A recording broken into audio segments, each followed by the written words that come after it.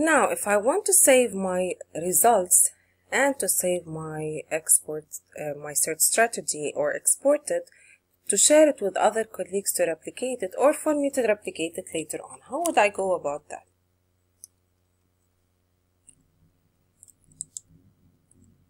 I would scroll down until I see the export here.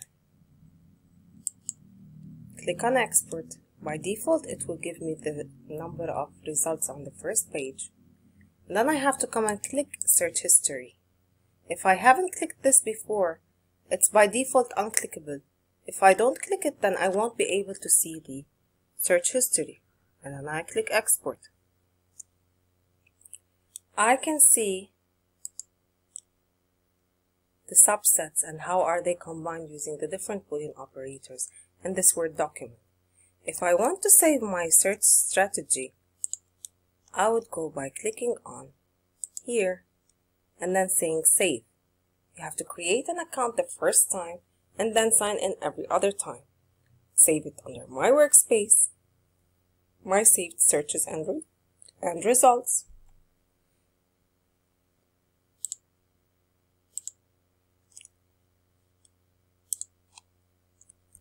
You're still confused?